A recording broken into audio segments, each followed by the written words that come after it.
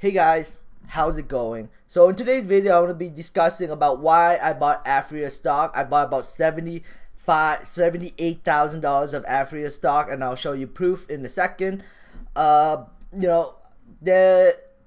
Today's Tuesday, and I was thinking of watching a movie, and I couldn't. I saw this movie called Penguins. It's a Disney documentary on penguins. It had a 90% on Rotten Tomatoes, 69% on Metacritic. I thought I'd just check it out for fun. It's only an hour-long movie, hour and 60 minutes. Let me hear your thoughts in the comments below if I should go watch Penguins. My only reason why I'm watching Penguins because there's really no movies in the theaters that I want to watch. Everything kind of shitty. There's the Avengers, but they're coming out on the 25th of April. Today's the 23rd, so I'm not too sure what movie to watch. If you have some recommendations, please comment down below. I'd love to hear what you have to say. So yes, that's right. Today I bought Aphria stock, and here's proof. I bought 7,500 shares of Aphria at $10.48. This is what the price is at right now. I bought it at $10.48, and I'm up $332.48, 0.42%. So if it went up 1%, I would be making $600 or $700. If it went up 2%, you guys get the story of it. But I'm gonna be making some mad money if the stock goes up, but because I bought quite a bit of shares. So looking at the chart, Aphria is telling me that it may bottom out. I don't know if it will. I don't know if this might not be the bottom, but the charts are telling me that it may bottom out. It may keep going down, but I don't know for sure. That's the risk. I'm not 100% sure. There's nothing in the market is 100%. Charts don't tell you that, oh, it's 100% going down, oh, it's 100% going up. News and events can change the story. So Aphria could come out with some bad news, or another short trader could come out and short the stock and be like, Aphria is a bunch of bullshit, blah blah blah, and the stock could drop even further from here. Who knows at the end of the day? But right now, I think it's like in oversold, not quite oversold territories yet, but it looks like it's kind of bottoming out. It landed at 10.25. It recovered to 10.53.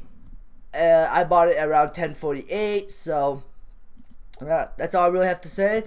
I will be making a more dedicated video on the weekend on Aphria, because like my story was I bought $25,000 of shares, so I bought 2,500 shares in the morning, and then I decided to do some research, and after a bunch of research, I decided to take another position, a bigger position into Aphria before the market closed. So around 1 o'clock, I bought some more shares, and now I'm up a little bit because of that.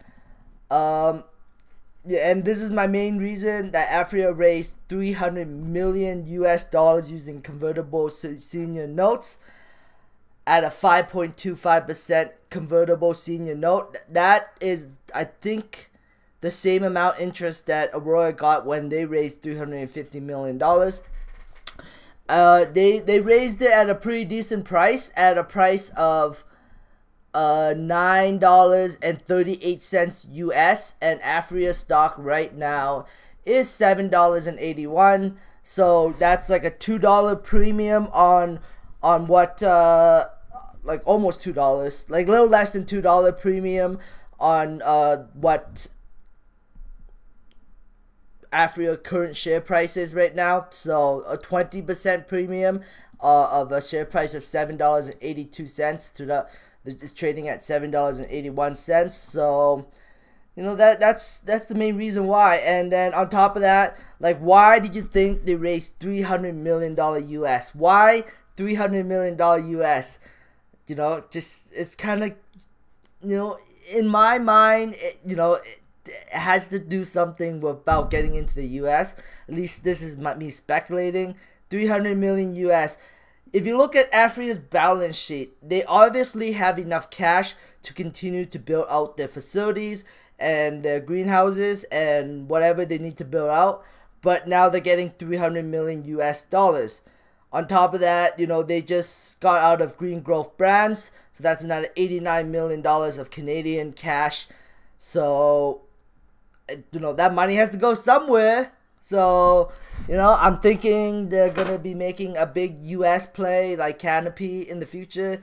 Possibly. Just speculating. It's just pure speculation at the end of the day. Aphria could fall. Aphria could keep falling. I don't know for sure.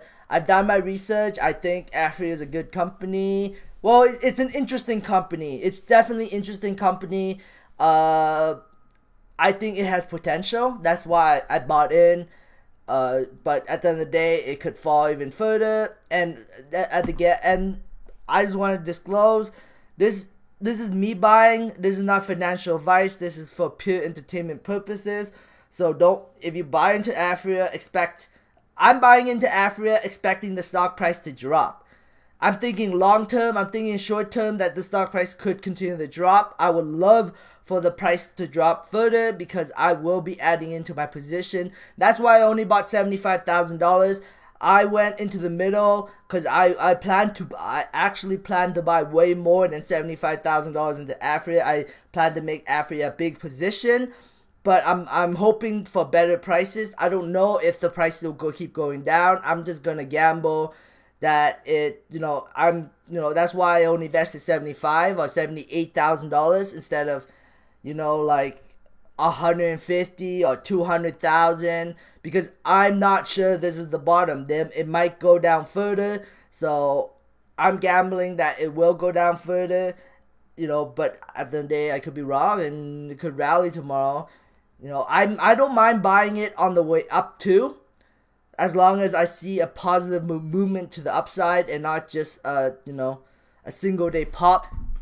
So we'll see what happens, but I'm expecting a nice green rally in the summertime instead of an ugly rally. But I could be wrong. We could have an ugly rally in the summertime, and not an rally. We could have a stock market crash in the summertime, but I really don't think so. I don't think that's going to happen. But who knows at the end of the day. Aurora, after hours, up a penny. Aphria, up, down a penny. So the market is not really moving too much. Cron, kind of not moving anywhere. I have done a lot of research on Cron too. Like Cron, I would consider Cron, but I think Aphria is a lot cheaper than Cron. Aphria doesn't have a partnership deal yet. Cron already does, so Aphria still has the opportunity to come across a partnership in the future. So, that's the reason why. Madman, like I could have bought it at a better price. I didn't expect the price to drop down to $3.76. If I could read the future, I would definitely be like, oh, it's gonna drop further and it's gonna go to 360.76, and I would have bought it here instead of buying at 381, which I did. Kind of lost out on that, but whatever, that's life. Like Madman could continue to drop down. It looks solid right now, like it looks like it's forming a base, but that's just my opinion. I don't know for sure. I'm not a chart expert, and charts can't, being a chart expert, you can't really predict where stock prices go. You could kind of guess, and you kind of calculate by, the moving averages and all that other stuff, resistance and all that. But at the end of the day, nobody truly can predict the stock market, in my opinion only. The True Eve today was also kind of just slowing down a little bit. Acreage Holdings, again, Acreage Holdings slowing down today. The lower this thing goes, the better of an opportunity it is. I'm hoping this thing drops to like 1960. Right now I am down on my position on Acreage Holdings, but that's okay.